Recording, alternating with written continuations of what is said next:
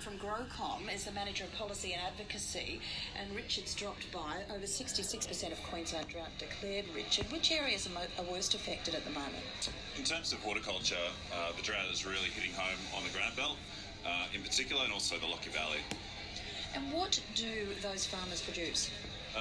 All sorts of different stuff. So your listeners might not be aware, but Queensland produces 1/3 of Australia's fresh fruit and vegetables. So we're really lucky here. We have a variety of climates, and so we produce all sorts of stuff. Winter vegetables, also stone fruit, apples, pears, all sorts of stuff. So Lockie Valley, more vegetable orientated.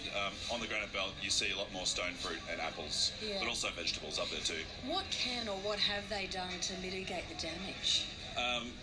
Not a great deal you can do about not having any water.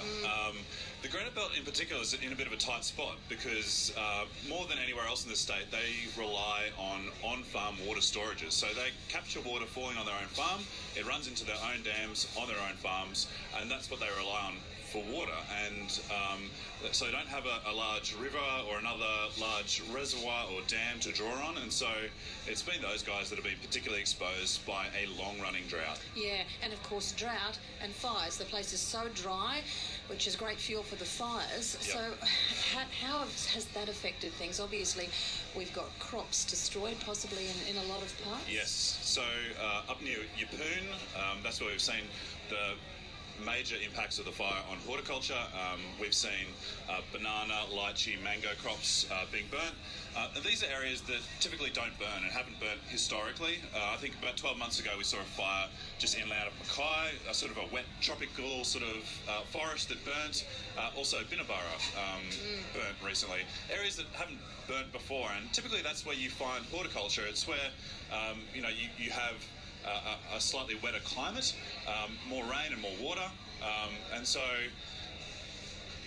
we found fires affecting horticulture for the first time, and some really odd impacts as well. So you're wearing a lovely pineapple dress here this morning. I am. We're only just sort of learning that fire has an impact on pineapples and when they flower. So a lot of smoke in the air can cause pineapples to flower prematurely, and that has an effect on fruit size down the track. So all these new sort of challenges that are being thrown up. So then are you finding that maybe farmers are switching crops because of climate change, because of all these threats to their livelihood? Yeah. Farmers are changing crops all the time, and climate is just one reason that they're doing that. If you zoomed out of Queensland on a map and looked down at where the horticulture is grown, they're little tiny islands, pretty much, of climate and of soil and of water. These are the things that we require, and it's pretty niche where you can grow horticulture. And so when the climate starts moving, all of a sudden what you can grow in those certain areas does change. Another, again, back on the granite belt, particularly exposed because they require, for apples, for example, a certain number of chill hours, so a number of nights where the temperature gets below a certain degree in order for the fruit to fully set and form. And so that's one example of a crop and an area that is particularly at risk from climate change. So then what sort of new technologies are there to help farmers? Yeah, really good question. And so I suppose as climate does change, we need to develop technologies that allow us to control the environment, if that makes sense. So increasingly you're seeing farmers moving towards protected cropping, which is a term that captures a whole range of different production systems under netting, for example, or into greenhouses. And so farmers will be moving toward those sorts of technologies so they can control their environment because it's less predictable.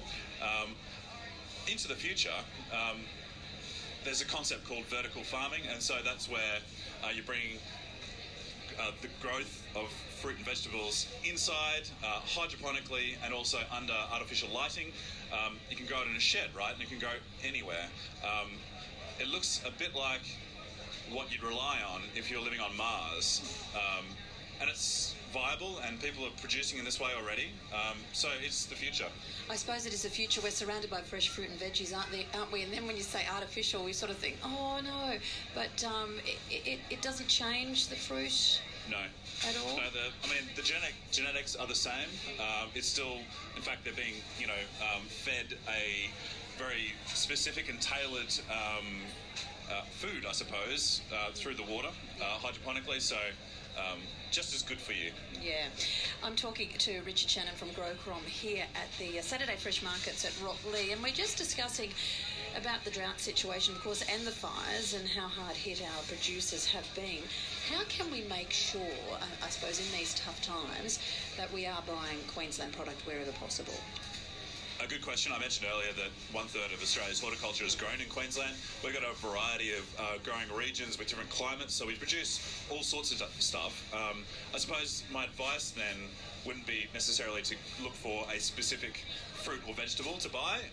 You should just buy lots of fresh fruit and vegetable.